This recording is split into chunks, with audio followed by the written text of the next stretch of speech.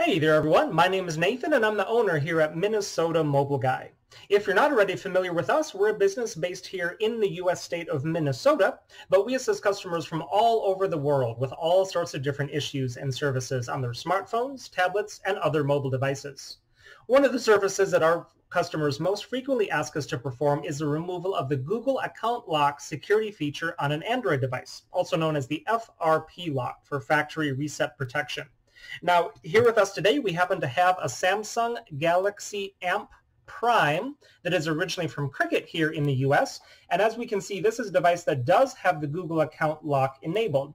So as we're going through the setup process here, it tells us that the device was reset, and to continue, we have to sign in with the same account that was previously on the phone. And that's basically what the Google Lock consists of, is that now when you do a factory reset to an Android device, if you don't first take off the Google account that's on it, it's going to ask you to sign into that account again as a security measure after the factory reset has been performed.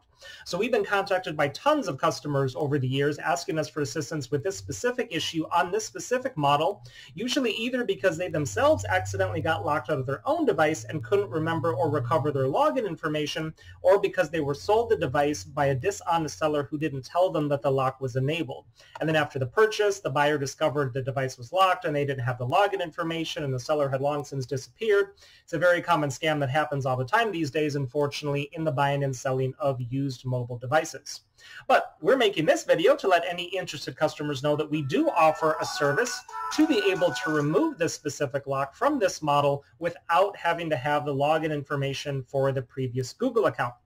It's actually something that we do directly to the device while it is plugged into a computer. And the great thing about this is that it's something that can be done for just about anyone, anywhere in the world. So you don't necessarily need to be located here in our local area in order for us to be able to do this for you. You would just need to have a decently powerful Windows computer along with a fast internet connection, and we can remotely connect right into your computer through the internet and perform the exact same procedure that we just did right here, right now. So as you can see, the device was on the Google Lock screen, and then as we ran our program that removed the lock for us, it restarted the phone, and so now we should be able to see that we can get all the way through the setup steps without seeing that lock. So I'm just going to hit start here and start going step by step.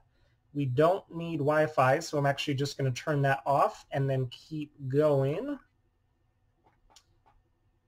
And then we have to agree to Samsung's terms and conditions, so we're going to do that. And then it's going to ask us if we want to enter a name, and we don't need to do that. We also don't need a screen lock, so we're going to skip that step. And then there's all the Google services part.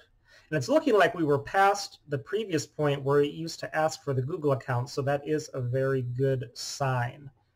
Still going to skip through everything else here. All right, and there we go. We are now all the way through the setup process, and at the home screen, we have full access to all of the apps and features and settings, and it's just like a brand new device that never had the lock on there. While we're here, I'm going to go ahead and jump into the settings and show you exactly what we are working with. So under About Device, we can see that we do have a Galaxy Amp Prime is what they call it, and then the model number there, the J320AZ, is specifically this model device, again, on Cricket.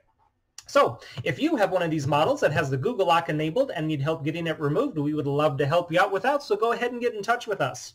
All of our contact information will be right down in the video description, and I'll also put a slide at the end of the video here that has all the details there as well. While you're here, make sure to check out some of the other videos that we have on our channel, as we offer a lot of different services for a lot of different devices, and I'm sure you'll find something there that could come in handy someday. Hitting that subscribe button while you're there will enable you to be notified of all the new videos and services that we're constantly adding and putting up, just like this one. Y para todos ustedes hispanohablantes, nosotros también hablamos español, así que ustedes nos pueden contactar sin duda. Thanks for watching, everyone, and have a great rest of your day.